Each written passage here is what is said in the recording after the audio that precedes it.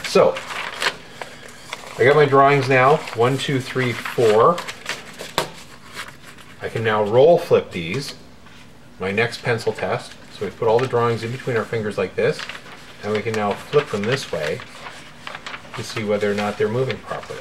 I'm just letting them fall in sequence. Okay. So what I might want to do is, based on this action here, because I'm going from this position to this position here, I think what I'm going to do is I'm just going to modify this body position here slightly. I'm going to make this curve this way, but I'm going to put a slight upper curve here. Just a little bit of an S curve right here. So the line of action on my body, this is my transition pose here. So instead of doing this drawing here, I'm actually doing this drawing here. Which means that everything in this one, between these two, is going in this direction here.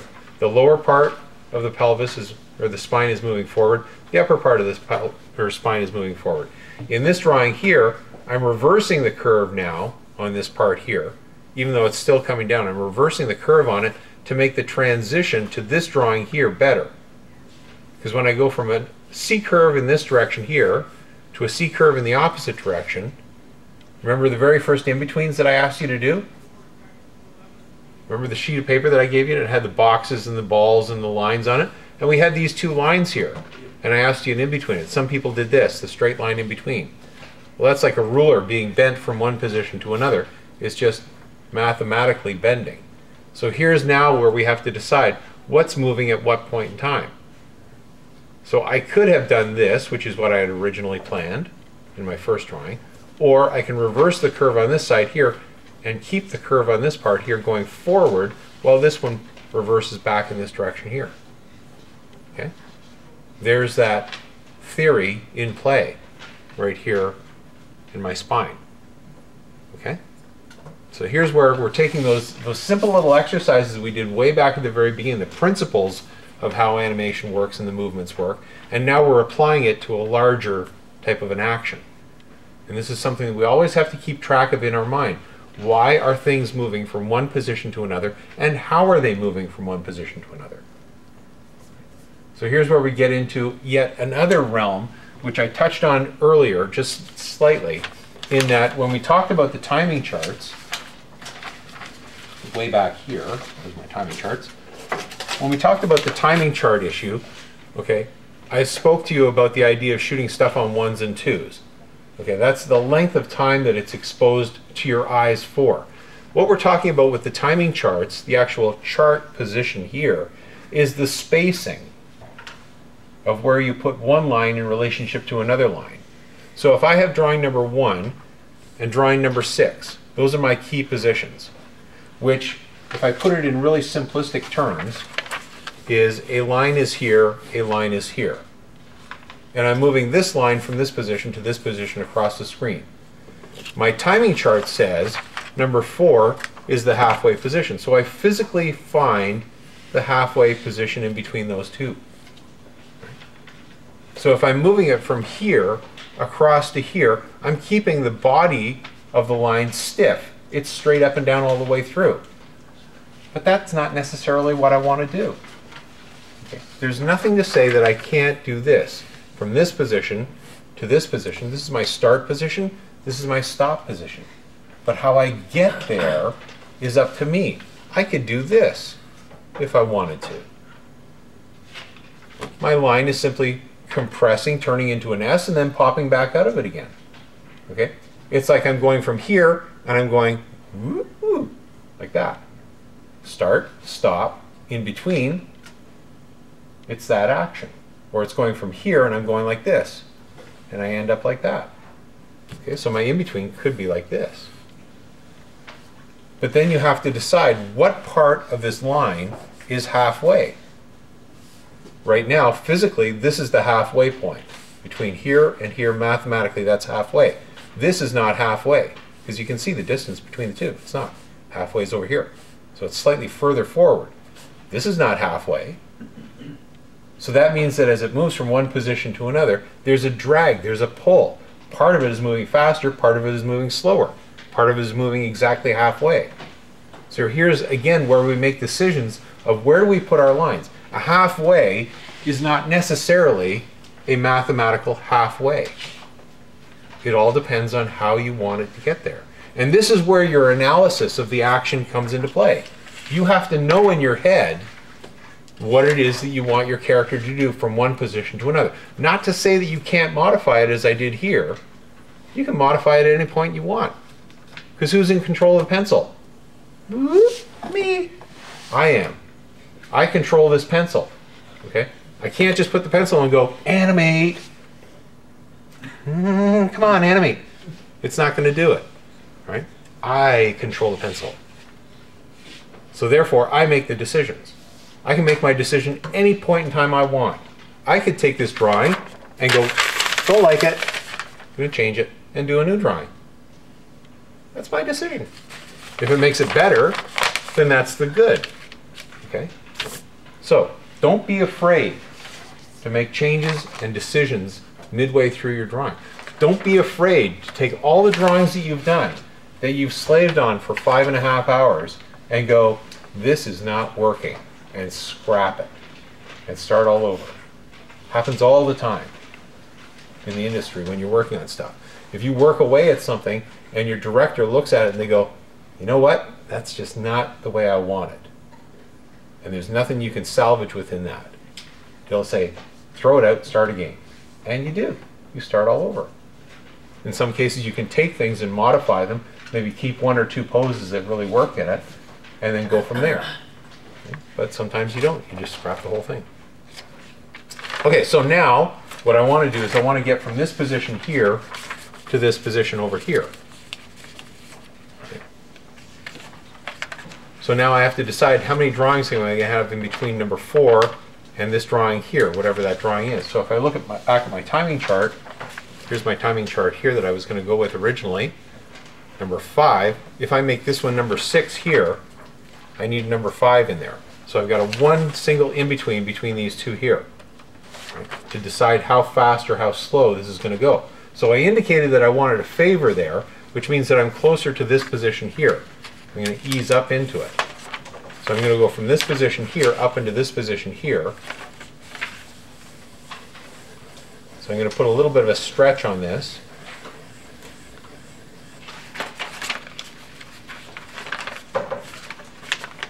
And I've got to get that body curling up. Now what I want to do here, again, is this is the decision that you can make at this point, is going from this low position down here to this high position here. I don't necessarily want to put this as a halfway, or maybe I do want to put it as a halfway, but I don't want to put it as a favor.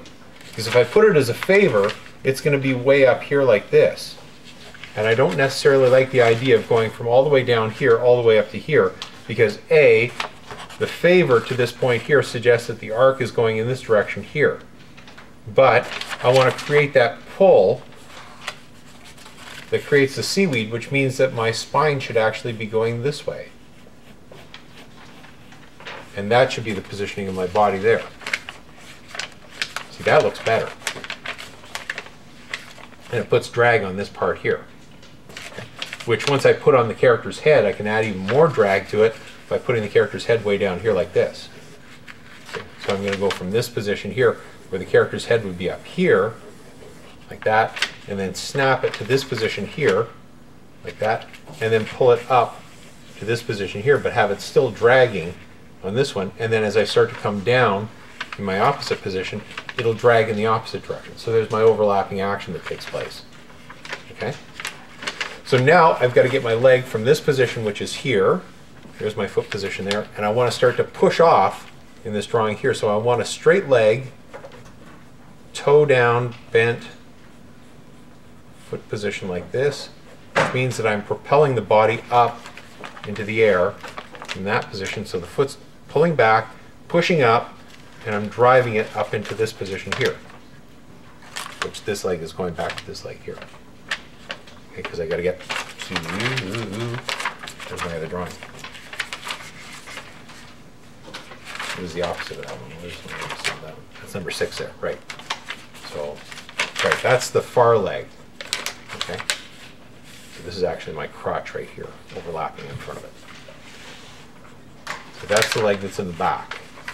Okay? The leg that's hidden there is going to go to this position here, and it's going to go back to that position there. Okay? So now I've decided that's the action that I'm going to have. Let's take these off, flip them, and see what the 1/2 looks like.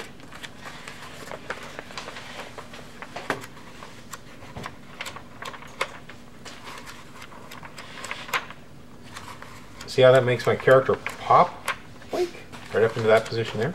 Now it's a little bit of an optical illusion because it looks like that leg becomes this leg forward here, but it's actually the leg back there. So I got to put my other leg in order to make it read properly. So let's go back now and let's do the in-betweens for the legs. So I want to go from this back leg position here, swinging it forward into this position here. And number 3 was my halfway position.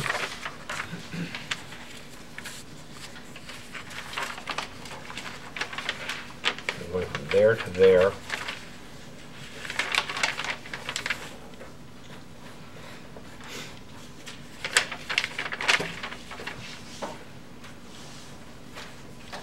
So here's where I'm going to apply a little bit of a drag idea. See my foot? So I've pulled the toe, so it's curving. So that's your pendulum swing, so it's swinging like this, so I'm putting a curvature on it like this to make the toe drag a little bit more instead of making the toe lead. Right? So it just adds a little bit of an overlapping action to it. Back of the leg there.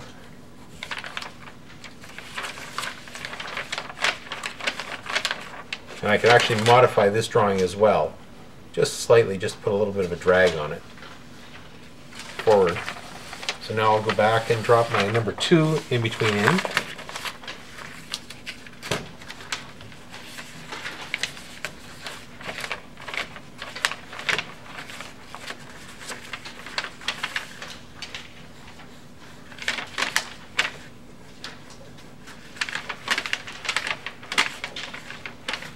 So what I could do here is I can actually go beyond this point here. Remember, well, actually I can't do it, but I can put a little bit of a pull on it like that.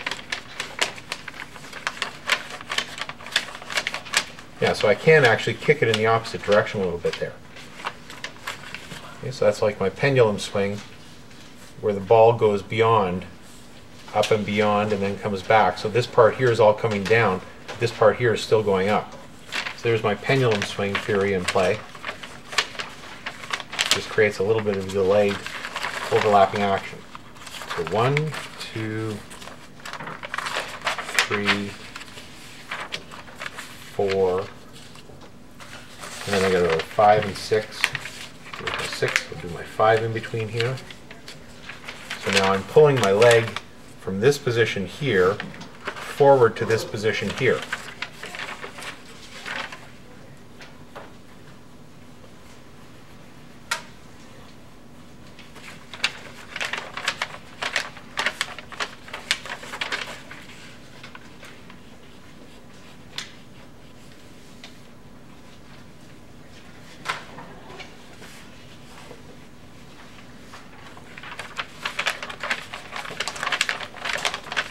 Okay, so let's take a look at that now flipped.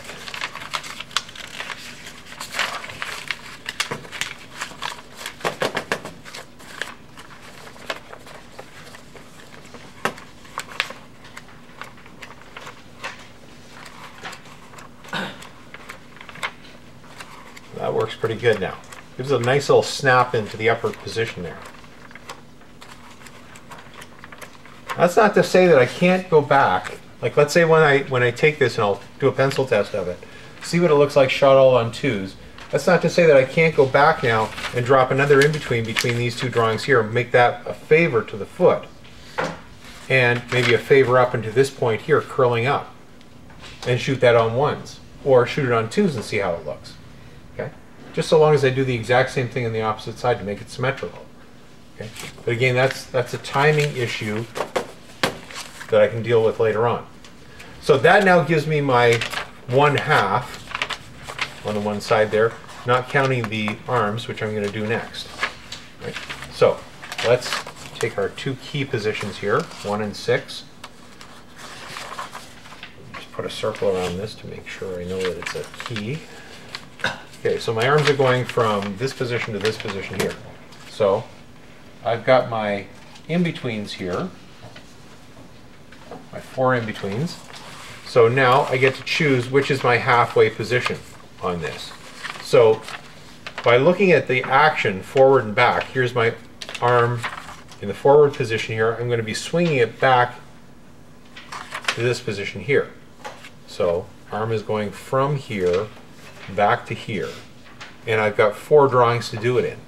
So from my forward position, what I'll probably want to do is I'll probably want to do a reversal that goes like this, so that this part is going back in this direction here while the hand still continues forward to create my overlapping action.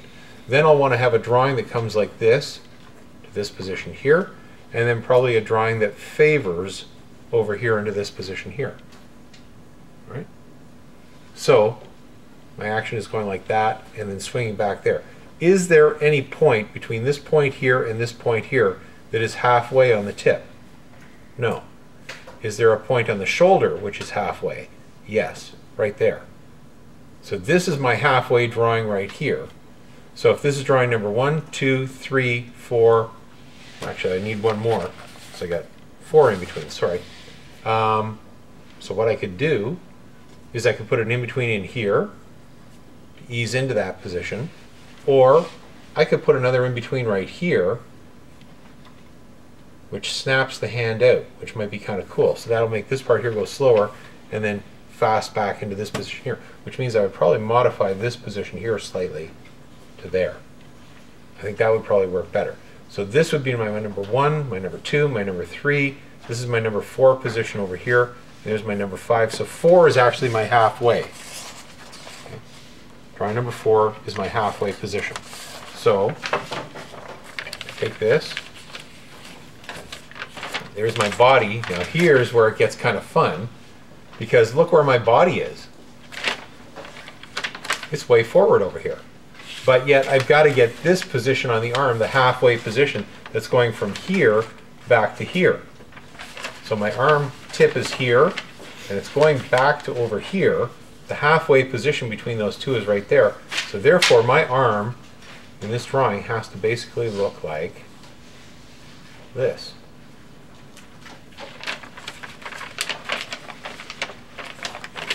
That's the way it would look. So the shoulder is not halfway physically, it's actually way forward over here, because I didn't consider my path of action on the upper torso. But the theory is still the same. So I have to maintain the path of action for the hand. It's got to appear that it's swinging back from this position here, back up into that position, but the upper torso is pulling it forward. It's a weird anomaly, right? Okay, so I go back now to my chart over here. My number 3 position is that forward arm position, so I'll just go back here, and this is not actually a matter of pure in-betweening, it's just understanding the theory of what you want it to do. So therefore my shoulder is going to be here, and my hand is going to be snapped forward into this position right here. So it's going to pop from this one to this one here, and that's simply because I still need my in-between, my transitional in-between in there. See, this part here is not bad. That's a pretty big movement there. So I may want to go back and modify this one here. So now we'll go in here and do my number 2 in between, which is my S curve. So now this one's more straightforward because my path of action on my shoulder is coming to here. Right, now I want to do my S curve, so I'm going to go in this direction here and this direction here with the hand.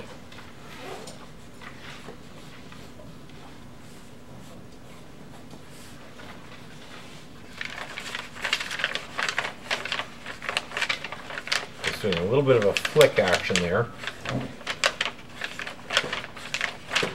Okay.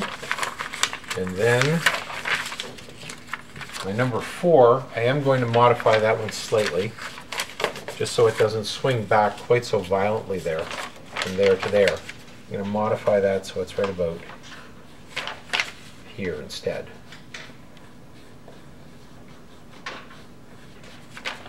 That's better. And then I can go from 5 or 4 to 6 with my path of action on my shoulder going from here up to here.